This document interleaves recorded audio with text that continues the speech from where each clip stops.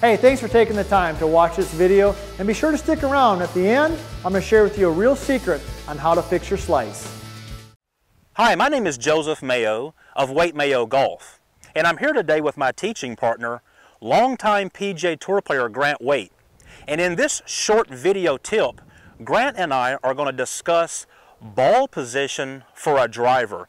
And Grant, I think you'll agree that this video being aimed at the average club golfer, ball position should be taken into consideration the ball speed of the golfer. Would you agree with that?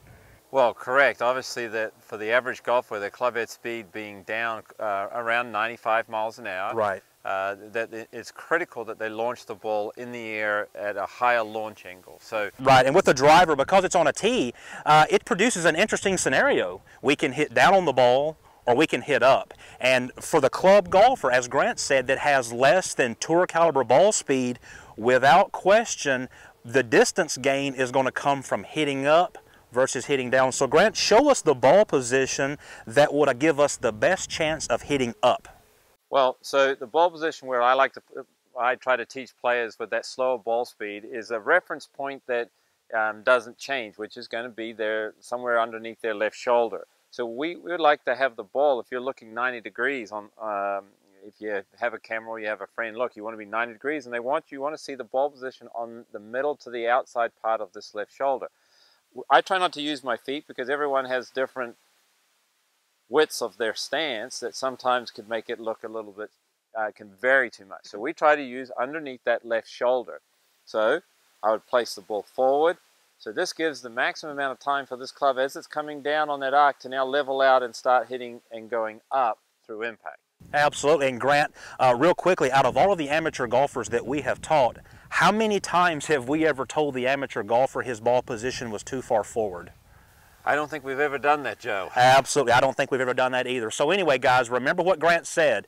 Underneath the armpit, and believe it or not, slightly forward of that if you want to, but let's don't get the ball back. That's not going to help us with the driver. On behalf of Grant, I'm Joseph Mayo. Thank you for watching. Hey, thanks for taking the time to watch the video. I hope you find that information helps your game, because that's really what we want to do here. As a golf coach, I want to help you play better golf. Now, as I promised you though, I was going to give you one tip on how to fix the slice. Here it is. It's called lead arm high, trail arm low. All you're going to do is simply take your lead arm and raise it slightly, lower your trail arm a little bit. This little change to your setup is going to help you swing the club a little bit more up and to the right, especially with the driver. Those two things are going to definitely increase your distance and help you get rid of that nasty slice. Now, if you want more great information on any part of your game, slicing, hitting the ball further, more distance, bunker play, you name it, we've got it for you at usgolftv.com. Win. Oh yeah, with US Golf. Yeah, thanks. How are we going to measure something that's happening that? How can we possibly understand it?